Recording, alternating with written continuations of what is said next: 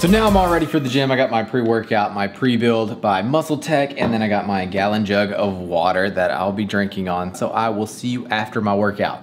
What's going on, everyone? So this is like the 5th time I did this commentary because when I was out of town last week with Bodybuilding.com, I did not bring my microphone, so I was trying to do it on my computer, and I was in the hotel, and so it sounded so bad. It was so echoey, so I could not use the audio from that. So when I got home, I decided I'm just going to redo this whole entire thing. So this is like the 5th time trying this. So first off, I hope you're enjoying the video. So this workout, I worked out with Justin, and it is an intense chest workout. So we started off with incline barbell bench press. We did tons of sets. We did right at 7 working sets of incline bench press. So tons of sets. So the rep range was 10 reps. We got 8 reps and then another set of 8, and then I wanted to lift as heavy as possible. So I did 4 sets of around 4 to 5 reps. And on the last set, the 7th set, did a triple drop set.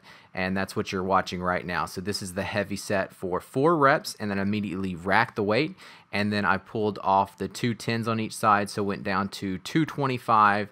And then repped it out for another 5 to 6 reps just until failure, and then racked it again, and then pulled off, I believe, the 45 and put the 25 on there, so it was right at 185 pounds, and then went to failure again for around, I guess, 6 to 8 reps, whatever failure was, trying to rest as little as possible. So when I get up, I try to strip off the weight very quickly. The faster you do that, the more benefits you're going to get out of doing a drop set. If you just slowly go into it and then do the drop sets and stuff, you're not going to get the full benefit of doing the drop set. And this is the last drop set I did. I think I had a 10 on each side, so not that much weight, but went for around, I think the last triple drop set I did, I think it was around 10 to 12 reps on there. After that, went into more bench press. We went on to the Smith machine. Now, this is at a 30-degree incline on this bench. So what a 30-degree incline is, all you do is raise the bench by 1 notch. So it's not at a 45, it's just lower than that. So just raise the bench by 1 notch, and that's 30 degrees.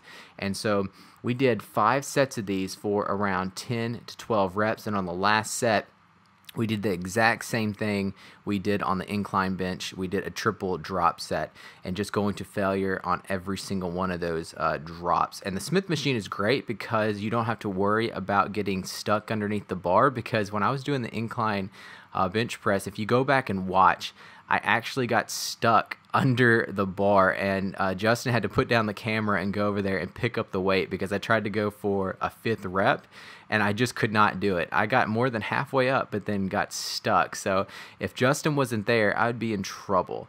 So after that, we went into flat dumbbell bench press. Now this, we didn't go too heavy. This was all about volume. So we stuck around 12 to 15 reps. We did 5 sets. And this was kind of like time under tension as well, because as you can see, I'm trying to do perfect form and slow reps. So I'm not just going crazy and going really quick. I'm trying to squeeze the whole entire time, going down slow and going up slow. So trying to contract that chest through the whole range of motion. And we weren't resting that long in between these sets. So I would go and immediately Justin would go. And then on the last set, the 5th set, we did a triple drop set. Now for the first 2 movements of this workout, I was resting around 2 minutes because we were lifting so heavy.